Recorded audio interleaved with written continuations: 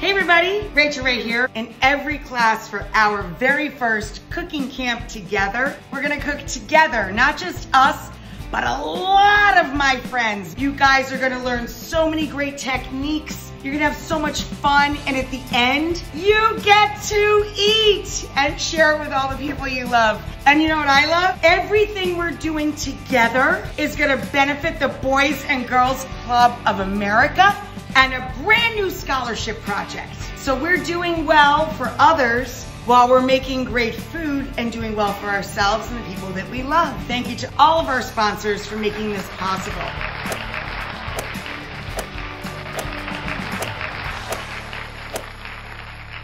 Game on, let's turn up the heat. Hello everyone, welcome to Rachel Ray's Yummo Cooking Camp.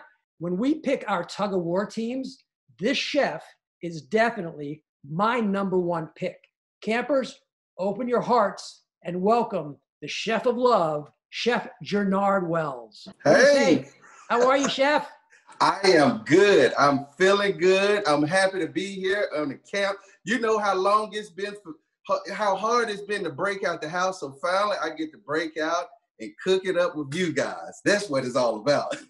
Well, I'm glad that we are one of your first stops when you get out of the house. I know we're all kind of cooped up, but one of the things we've been learning over the past 9 days, and we're going to do it again today, is how to cook and complete some incredible recipes. And today is going to be no exception. So we are thrilled to have you.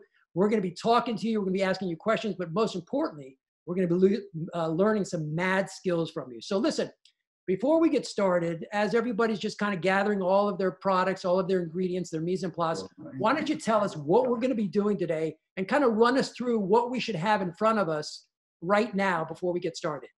All right. So as you said earlier, Randy, we're going to have a walking good time. So what we're going to make is a honey chicken garlic noodles. Very simple, amazing. This is a dish that I created several years ago. I launched an Asian restaurant in downtown Atlanta, and it was one of those staples because I've studied in so many different styles of cuisine, and I just want to create an infusion or a melting pot of dishes that will come together and marry each other. But it's very simple, so guys, don't worry at all. If you have all the ingredients and then some substitutes, we're gonna get through this. So first, all you need you some fresh ginger. Now, if you don't have fresh ginger, you can use ginger paste, which is just good. I really just like fresh ginger. We have here sesame seed oil. We have hoisin. We have my lemon pepper ranch seasoning. We have here soy sauce. We have honey. We have garlic. And these are the components that you would use. These are the components that you would use to make the sauce that we're gonna saute our chicken in, as well as our noodles. Now over here for our chicken, I have chicken thighs. I have some boneless, skinless chicken thighs. I think chicken thighs and the dark meat has the most flavor, so those are good to cook with. But if you don't like chicken thighs, you can use chicken breasts or any other kind of protein like shrimp, things like that go good with it as well. Then here I have some olive oil cut with a little vegetable oil. And the reason I cut the olive oil with the vegetable oil is so my olive oil won't burn as fast. Then we have our amazing Barilla pasta, the spaghetti. Now, this is one of those key elements that really bring this noodle dish in on home. And you can't have a good dish without having some vegetables, guys. We got bird's eye steamables in here. Yep, you heard me. Broccoli, carrots, sugar snap peas, all of the amenities. Because look, even though I'm a chef, I still like shortcut this sometime with good vegetables that's already prepped, sliced, and diced for me. And then here, have a nice sprig of cilantro that we're gonna actually use as a garnish on the end, because I think garnishes really bring the flavor in good. So we got some great things for you. We're gonna be cooking a great meal. We're gonna make sure the house is smelling good. Everybody should be at your house right about now for lunch. So campers, you should take a look at what you just saw there on the screen. If there's something that maybe you forgot, go ahead and run over to your refrigerator or your pantry and grab it, because we're going to get ready to go here, and we've got a lot of steps to do, and we're going to be learning some cool technique. So Chef Jernard, let's see if these campers can walk and talk at the same time. I sure look. I surely hope they can, Randy, because we're about to get it in, guys. We're about to get it in, and we're about to cook up some good stuff. All I'm waiting on is just for you guys to get those get all your ingredients together. As we call it in the chef world, your mise en place. Mise en place meaning having everything in order. And if you ever wonder why when chefs go in the kitchen and how we can prepare and cook dishes real fast, the key is having everything already in place. See, a lot of times when we go in the kitchen, what we tend to do is what I call refrigerator and cabinet cookers. We know what we want, but we just pulling from the refrigerator, pulling from the cabinet as we go, and that takes longer. So first, what we're gonna do, guys, we're gonna make our sauce up. That's the key. We're gonna make our sauce up. So I'm gonna start off here with my ginger, and we're gonna mince our ginger up. I got this cool bowl over here in the corner. Check this out. Rachel Ray calls this a garbage bowl. I just think it's so pretty, but I'm gonna use it for a garbage bowl. So I'm gonna put my as I'm peeling my garlic, I'm gonna put my garlic trimmings in my garbage bowl. So just shave it here, just shave it all around here. Now, Chef, we got a question. Can you use a vegetable peeler when you're doing a little peel on that ginger, or is a knife the preferred method? No, a vegetable peeler is very good, especially if you got some little ones that are in the kitchen with you and you don't feel just so comfortable with them using a knife right off. Vegetable peeler works amazingly. You know, even for garlic, for carrots, for ginger, you name it. Now, what I'm going to do here is first I'm going to do just a nice little slice. Then after I do the nice slice now, guys, this is what I always like doing. After I slice it, I take my knife, lay it like this. If you're not using a knife, you can easily get you a large spoon or so. But what you want to do is just smash down on the ginger. We want to smash it down, and what that does is it breaks all that flavor up. If you can see here, that liquid coming out, that's what we want. So we want to break that flavor up there, guys. Get in there and get us a nice little mix. So there's nothing wrong with getting into it. There we go. There we go. Look at this. Man, it's already smelling good, guys, and I ain't even started cooking. Or maybe it's just because of the simple fact I love the way ginger smells. So now I'm going to add my ginger into the bottom of my bowl right here. So I got my ginger in. Now we got that minced garlic. Now my garlic I've already peeled my garlic here, guys. So I always think that's good, and you can just squeeze it to pull those leaves off. And what I do is I do your garlic the same way. I'll just do some nice slices on my garlic here. We're gonna get some nice slices, slice it up. And then after we slice it, you take the knife and you go over it with the same flattening. And it's something about when using and blending garlic and ginger together, to me, those flavors just marry so well together. But you'll see what I mean as you finish fixing your dish and you start tasting it. So we're gonna mince that up real good. Mince it up real good. Mince it up real good. And if you notice in your recipe, I think I may have called for 2 to 3 cloves of garlic in the recipe that you would have saw, but you saw I used 4 cloves. And what I like to do is I like to just add a little bit of my garlic, so you can save a little bit of your garlic and just add it on top of the chicken. Even though we're gonna mince it up, I like just letting that flavor just blend in good. So now that we added our ginger and our garlic together, now we're gonna add in our sesame seed, our sesame oil. Now the thing is with sesame oil is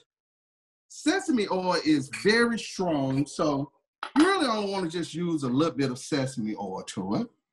Now we're gonna add in that honey, and the honey is really what brings in the flavor. And also a substitute, if you don't have honey, you know, you can add brown sugar to it in the place of the honey, Or you also can add monk fruit, which is a natural sweetener, which is good. But I really love the essence of the honey. Now we're gonna add in the hoisin.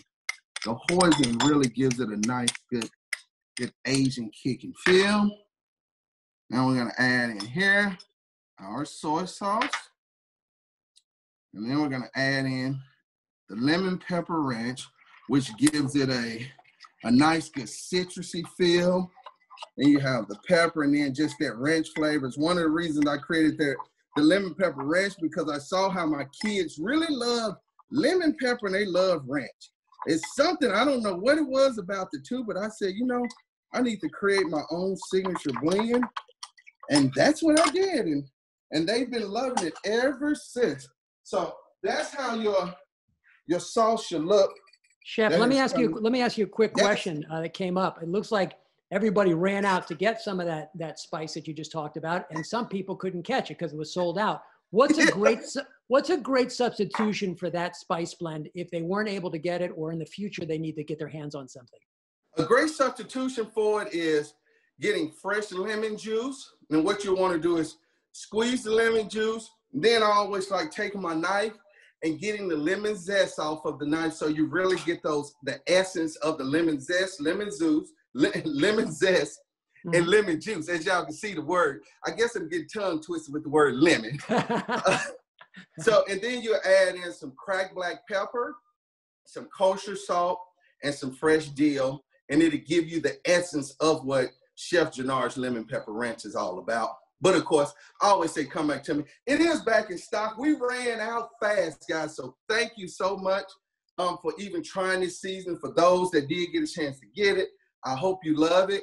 Also, you know, if we're cooking along with me, you either have just some regular lemon pepper that you can use, or follow the example with the lemon juice, cracked black pepper, sea salt, and we're good to go. Great. Thanks for sharing that, Chef. Appreciate it. Yeah, so now that we have that, guys, what I'm gonna do is, did you guys already have your pasta noodles already pre-boiled? If you did, no worries, because one of the cool things, I really love the Barilla pasta. So I already have some salted water boiling. Come around here. My camera guy's working with me today, so I already got me some salted water. And what I did with my water, I put in 2 tablespoons of olive oil and a teaspoon of salt in it. You can add more if you want, but that works good to keep it from sticking. And then we're just gonna add that into our water here. And what we're gonna do is we're gonna let this boil for roughly about 9 minutes to get to a nice, good al dente. Let me give it a good stir. When you put it in there, you wanna let it just stir. So if you didn't already have some pasta noodles, your Barilla spaghetti boiling, now is the time to go ahead and put that on. So now that we have that going, I'm gonna fire up my wok, because remember, guys, we're walking it up today. So I'm gonna go ahead and get my wok nice and hot. And that's one of the things you wanna do, is you always wanna allow your wok to get nice and hot before adding. And what I'm gonna do is I'm gonna add my oil into it. And you don't wanna add a lot to it, because we're gonna go for a nice, good, shallow saute. All right, now that we have that warming up, we're gonna get on this chicken, guys. Hey, Chef, Ann was asking, what's so special about using a wok? Why do you like that type of cooking utensil? Well, one of the things that I love about using a wok is a cylinder that heats completely all the way around. So it really captures the heat. It really allows for a great sear. And also you can cook so many different things in a wok. That's one of the most things, the biggest thing that I fell in love with a wok probably almost 20 years ago. And when I say, especially if you want to do fried rices, if you want to do stir fries, any kind of vegetables, it's just something about the way the wok and the oval shape of it, how it conducts the heat, that really allows you to cook your food seamlessly. But don't worry, if you don't have a wok, a regular saute pan will still get the job done. So, and if you want to get yourself a wok, head over to potsandpans.com, because they've got a great selection. Jet Tila used one and Jernard is using one. But if not, you got yourself a skillet. You can get to work. Exactly. Jet is a very good friend of mine. So yeah, me and Jet, what they say, birds of a feather flock together. So we both walking this thing up. Now, if you notice what I did, guys, I changed chopping boards for my chicken. And of course, one of the things, because we're dealing with chicken, you always want to know, you want to be a healthy camper and a sanitized camper. So you always want to make sure you use a different chopping board anytime that you're using any kind of protein, especially chicken or anything, because we don't want anybody to get salmonella sick from cross-contamination. And also remember, once we finish cutting our chicken up, we're going to go and wash our hands too. Because campers, I want y'all to stay safe and healthy. All right, so now if you saw first what I did, and I'm going to do another one.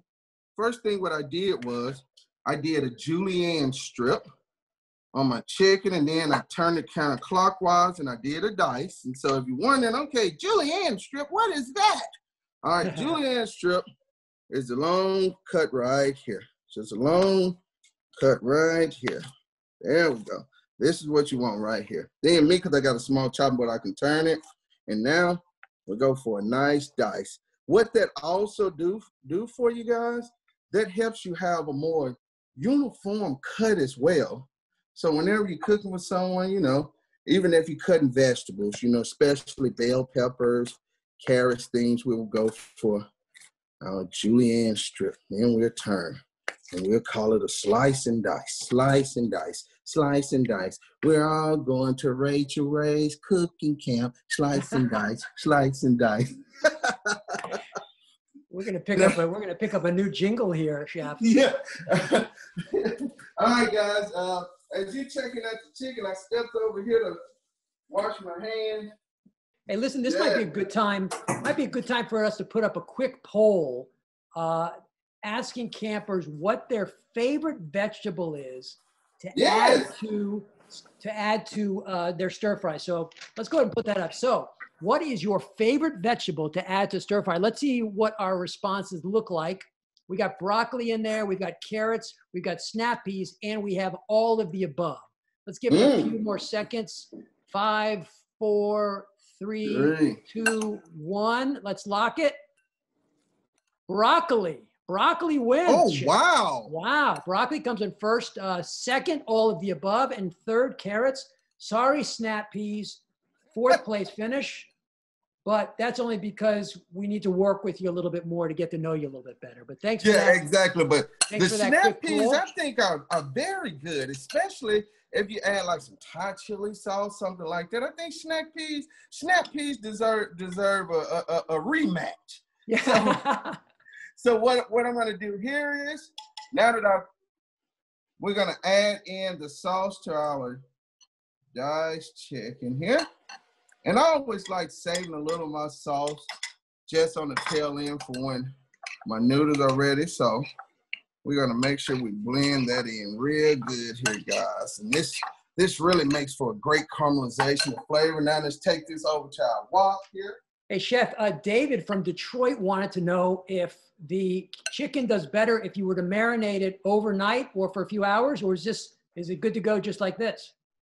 Actually, it's good to go like this, but low and slow is always the way to go, David. The longer, the better. So if you marinate this, especially even if you wasn't doing the whole dish, you want to do bigger pieces and you marinated this overnight, the flavors will be outstanding. So I think that's a great question right there. Great. Thank you, David. Because I definitely encourage you guys, even after this, to just, you know, even when we're not on camera, just duplicate this recipe. Duplicate this recipe and bring it on back in.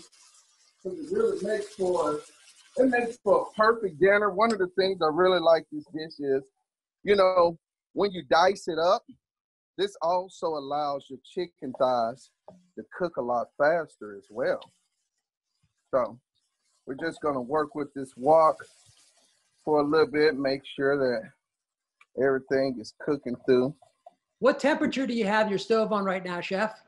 Actually, I have my stove on. I guess if we had to do an external temperature, it would be at roughly about 350. But okay. on the gas meter, I got it on 6, right next to high. Because one of the things is when you're cooking with the wok, you want to make sure you got that wok nice and hot. And what are you looking for as you're cooking? How do you know it's starting to get ready? What is it, a color thing? Yes. How does that work? Whenever your chicken is starting to get ready, what you want to look for is you want to look for your chicken to start turning completely white and a little more dense from the bounce back. And that's how you know that it's really done. We don't want any pink at all on our chicken. So this is definitely what you want. And as you'll see, you'll start to see pieces of the chicken as it's starting to turn white there. I stopped stirring it for a moment so you guys can actually see how it's starting to come to life here. And this is how it should be looking right now in your kitchen. And what I encourage any of you guys, definitely, I've been seeing some cool pictures all week on Rachel Ray's page and her stories, the Yummo Camp. Definitely screenshot some pictures of your cooking and tag Rachel Ray in it, tag me as Chef Jernard in it, so I can see how beautiful these dishes are coming together in your home. This is what you want right here. And as you'll see it starting to fully come together. And that's also one of the keys by dicing the chicken. This also allows, as I said earlier, it allows it to cook a whole lot faster. And that's definitely what we want right there. Hey, Chef, I know campers love to see kind of the long shot. If we could ask the camera person there to pull out a little bit, we like to see you kind of. We want to make sure you're still there, Jernard. Exactly, because the moment I had the robotic arm doing the stirring. Hey, listen, we did get a question from Asher in Austin wanting to know what other proteins would you recommend if you didn't want to use chicken in this dish? What could you use? If I didn't use chicken in this dish, shrimp is amazing with this dish. Yeah. Also, flank steak is very good. Now with the flank steak, I would definitely hone back to one of the questions that I received earlier. Whereas with flank steak, you definitely want to let this marinate overnight so those flavors will really penetrate through. But flank steak works perfectly. Shrimp is, I think, probably outside of doing chicken thighs, I think shrimp is probably would be my number 2 go-to on it. Now, what about for a vegetarian? You think we could sneak a tofu in there?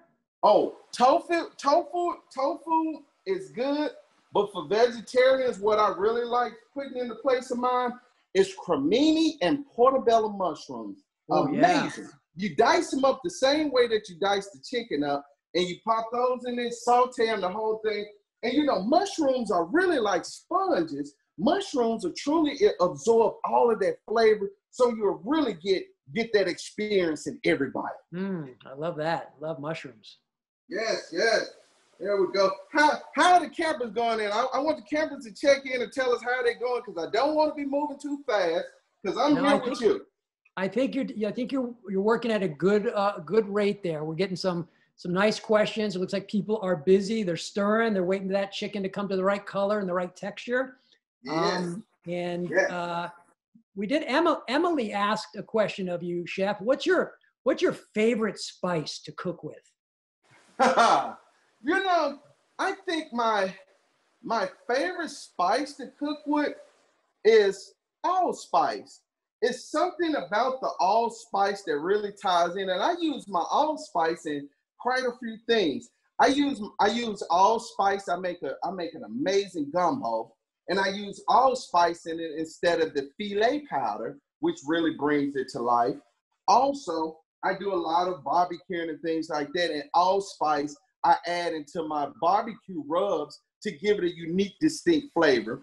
And a cool barbecue rub recipe: smoked paprika, allspice, brown sugar, kosher salt, cracked black pepper, onion powder, garlic powder. Amazing. Wow, that's a recipe, right? That was a little bonus recipe we just got there. That's what happens when you're cooking with the chef of love. Yeah, well, I got a question for you about that and some other questions for you, but I want to give a quick shout out. You know, we're partnered with the Boys and Girls Clubs of America as a partner. And we want to give a shout out today to the Akwesasne Boys and Girls Club in St. Regis Mohawk Tribe in New York, who have served, get this, chef, over 10,000 meals. Wow. So they're really, they're digging in and doing their part to make the world a better place. And that's really something so wonderful. We give you a big applause there. Thanks, guys, for all your hard work. Yeah, now, that is so amazing. And you know, that's really what it's about, Randy. It's really about giving back, you know, because one of the things that I've learned in life, if you go through life with an open hand, whatever goes out always comes back. That's a good lesson.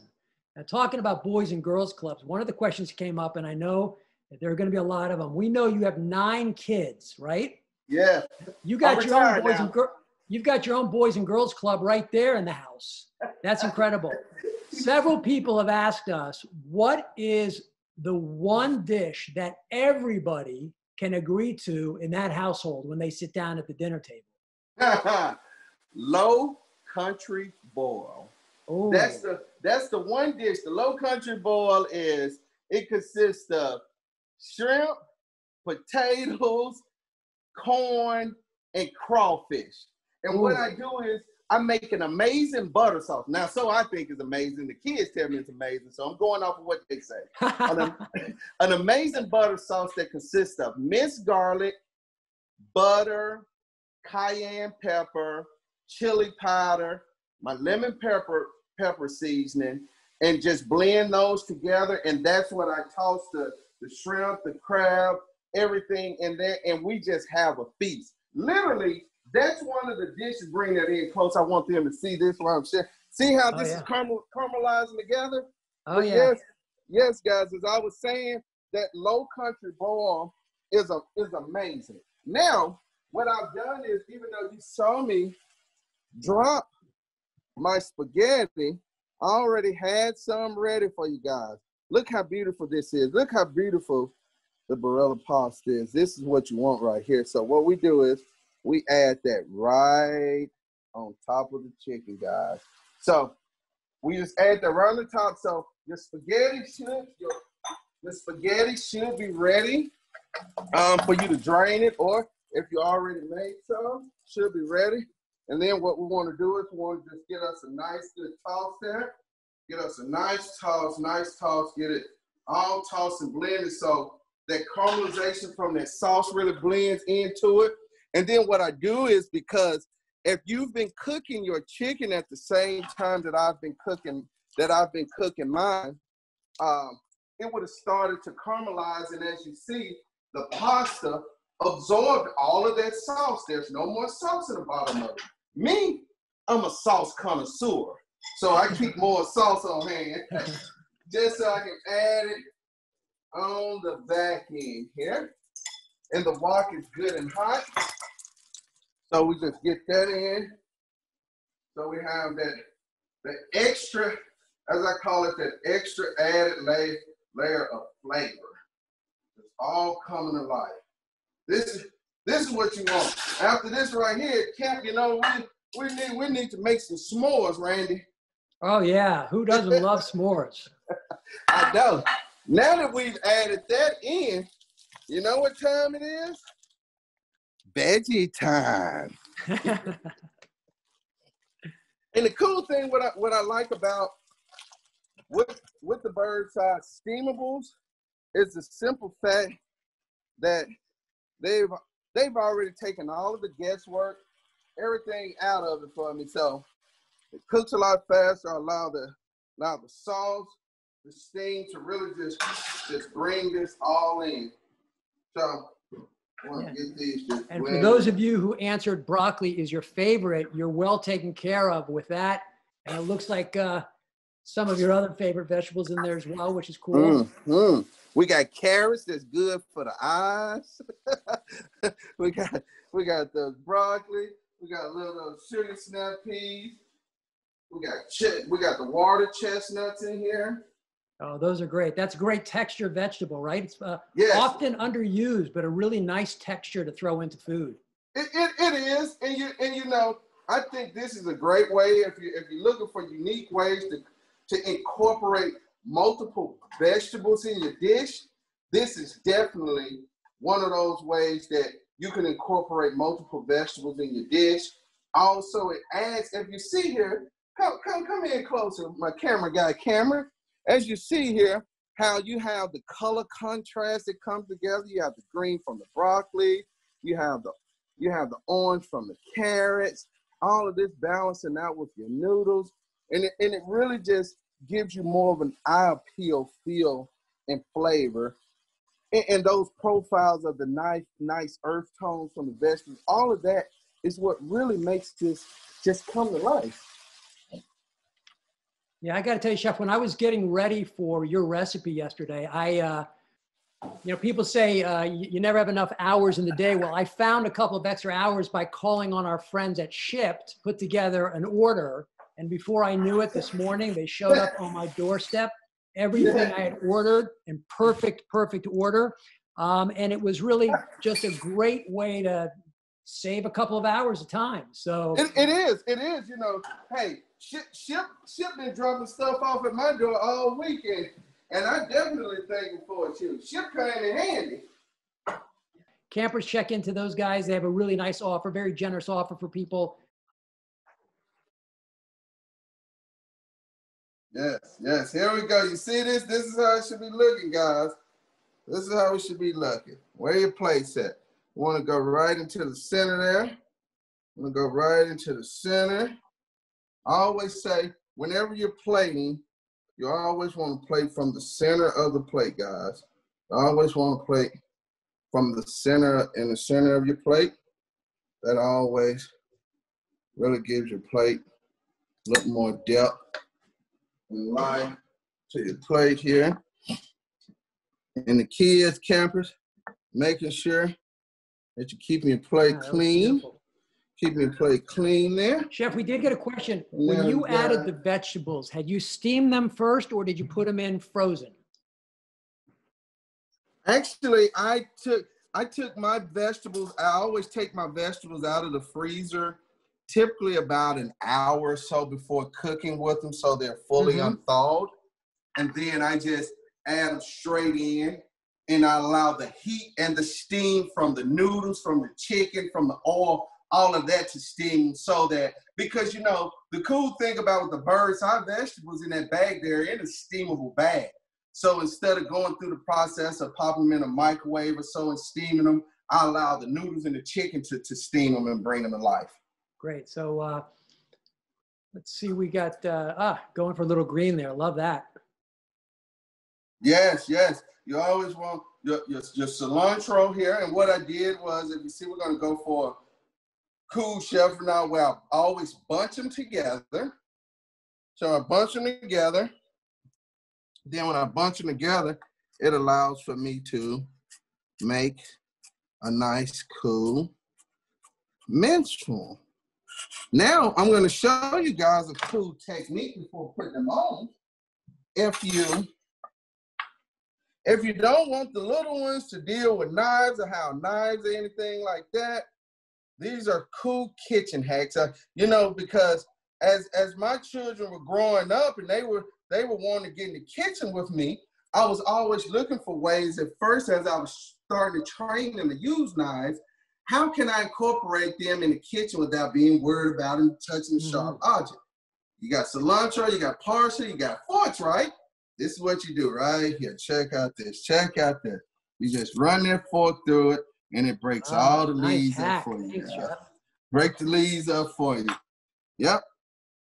There we go. Right. Something about putting that green on there at the end makes it feel like you're eating in a restaurant. I tell you, that's such a simple step, but it makes a huge impact. Yes. You know, coming from owning 5 restaurants and working in so many, as you know, young, coming up in the culinary world, it really, you know, it just sticks with you. And by force of habit, even when I'm cooking food at home, I find myself plating the whole family dishes up the same way.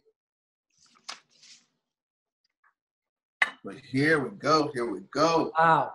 I wish I was right there with you. I know. Hey, look, I would have pulled up a chair. I'm working on smell-o-vision, Randy. I'm working on smell-o-vision. Hey, do everybody else have their plate? I want to make sure I keep good manners. I don't want to just taste it just yet with leaving you all out. Now, another cool thing that you can do with these is if you want to add, speaking of heat, and you want to add a little spice to them, you can always add a little bit of crushed red pepper. That also gives it a nice edge as well. All right, let me get in here, Randy. Let me get in here. This is smelling too good. Look at this.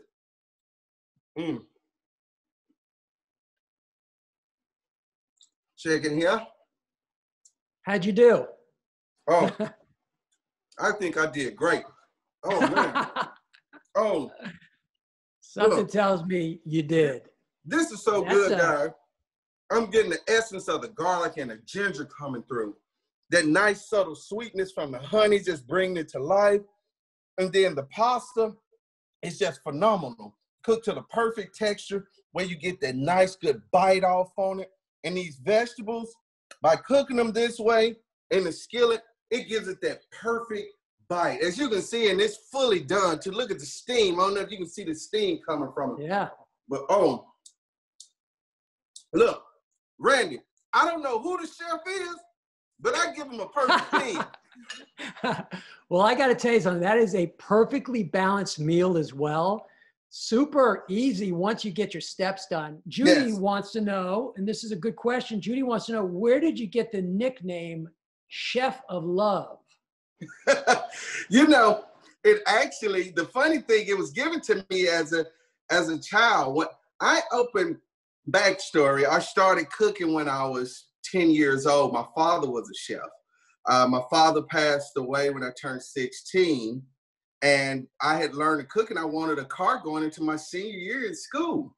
And so I came up with the bright idea. I wanted to open up a restaurant in my mother's kitchen so that I could buy a car without burdening my mother, because I knew if I had a car, that girls would pay attention to me and I could go out on dates and things like that.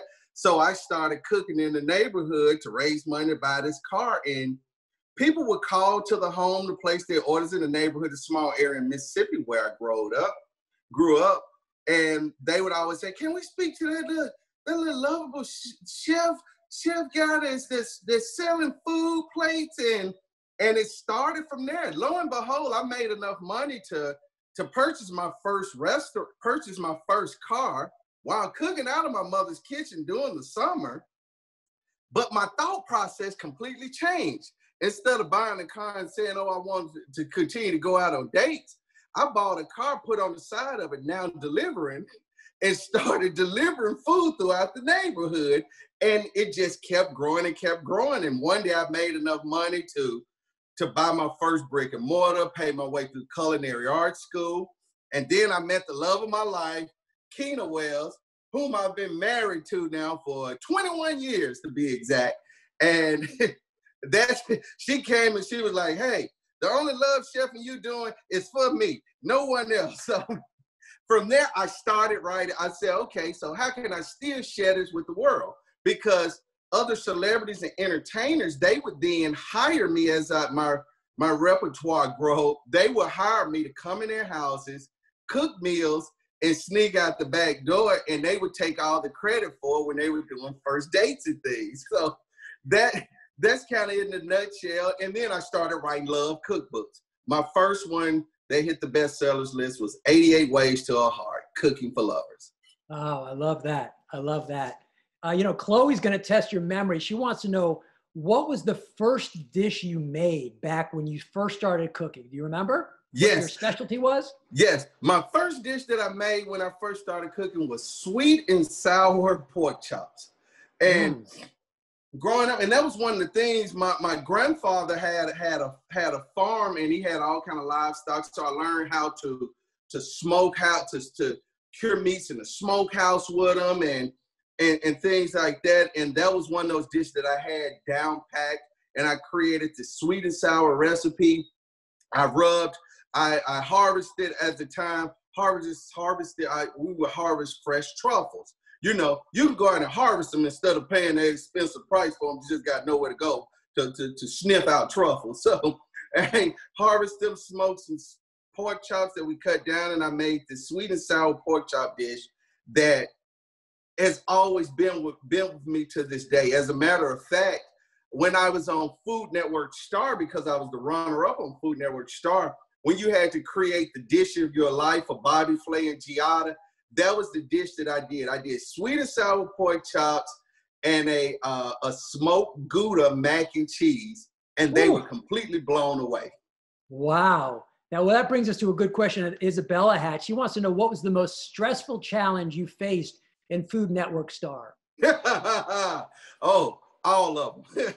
You know, I think, you know, they really throw some wild cards at you. It was one of the most amazing experiences that I've ever had. And to this day, I still give thanks to Food Network, Bobby and Giada, for really mentoring me and pushing me beyond to go to that next level.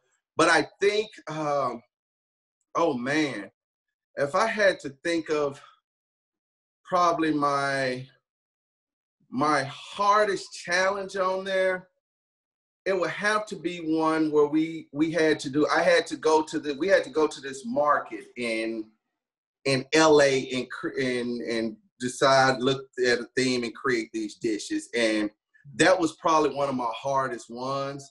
And I don't know if it was necessarily because of the food or it was just one of those days for me, because we have all those days. But of course I did redeem myself.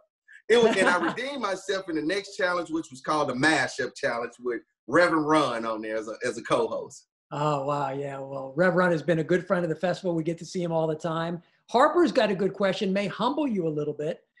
Tell us about a kitchen fail that has happened to you during your career that always stuck with you. That's a good question, Harper. Yes, it is.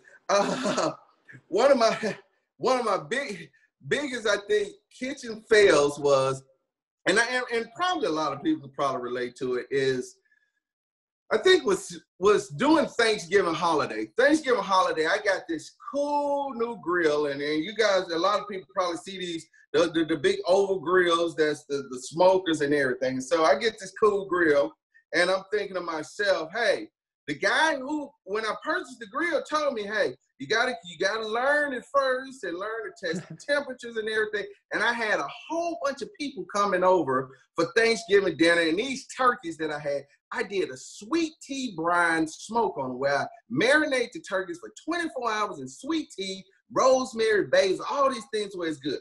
Put the turkey on the grill, close the grill down.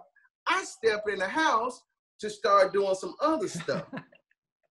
I believe it probably wasn't even 5 minutes later, because the grill built up pressure. And literally, by the time I stepped out, not realizing that the grill had reached almost an 800-degree temp. When I lift the grill up, the turkey looked like this handle right here. So here it is. I'm thinking to myself, what am I going to tell them? So, you know, the safest thing that you tell them whenever you burn food, it's blackened turkey. That's a great save, an awesome save. I got to tell you. Hey, listen, we've been talking a lot about savory. Wrapping up here, we have a couple more questions, but Neil brought up a good point. What is your favorite dessert? What's your go-to sweet, Chef? Oh man, you know, I think my go-to sweet, it's a recipe that my mother's always made that is amazing. It's called a Butterfinger surprise cake. And it's like a vanilla and butter and rum cake, but then she has like crumbles of Butterfingers just broke up and baked into the cake. Because my mother, by the way, is a pastry chef, or retired pastry chef, but it has all these Butterfinger crumbles and this vanilla whipped cream that she make. Oh my goodness. Every time that I go back to Mississippi, that is always on my list. That and a pecan pie. Those are my two toppings. I can eat that and go straight to sleep, and I won't even feel guilty about it. My mom's from Nashville, Tennessee. She makes an incredible pecan pie. Yes. So I know exactly what you're talking about. It's such a nice thing to have you here and talk about your passion. I'd love to leave the campers with a question or a thought for you that goes something like this. If you had to share what you think is one of the or a couple of the most important character traits for a young cook who is aspiring to get involved in the business, what has driven you? What character has built you and allowed you to reach the success that you've reached? And I know you've got a lot more going. So leave us with a thought on that and what we need to develop in order to be able to be more like you. The biggest thing that you want to develop and instill in your heart is one word: is endurance. Endurance is one of those things that I adapted a long time ago, because the race is not always given to the swift, but those that can endure to the end. And what we have to realize, what you have to realize, and I even myself had to realize, I'm not running a race against the next person or someone else. You're running your own race. So you put on your blinders and don't be concerned about what you see people that are in the industry or whatever it is that you may be doing, because this applies to anything beyond just food or entertainment, just life in general. Don't focus on what you see others doing. Just focus on what you're doing and be the best at it. Be the best at who you are. Don't try to be the best at what someone else is or what someone's envisioned you to be. Be the best that you are, and regardless of how many roadblocks are thrown at you, how hard it gets. Because one of the things that's certain, you will get a lot of no's in life, but just know that no is only the next yes.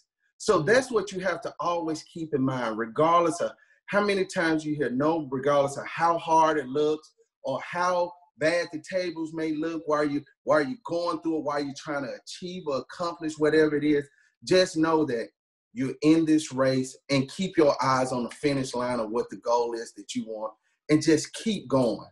And know that in the end, it's going to all be worth it, because you didn't do it for no one else. You did it for yourself. So endurance. I love that. I think it's a perfect message to end on. Chef, I got to tell you something. I know your philosophy is about food, about family, and about fun. Yes. It's also all encompassing. It's about love. It's about making the world a better place and giving back. I got to tell you something. Your plate may be filled with pasta right there, but your heart is filled with love. And that's a great lesson that came through today. We appreciate the time and the effort you gave. And I'll tell you something, if I'm in your neck of the woods, I'm inviting myself to that family dinner. I gotta sit around that table and see what it's like to have a beautiful wife and 9 children and everybody loving what they're eating. So it's like an all-you-can-eat buffet at my house for dinner. I love that. Chef, thank you so much.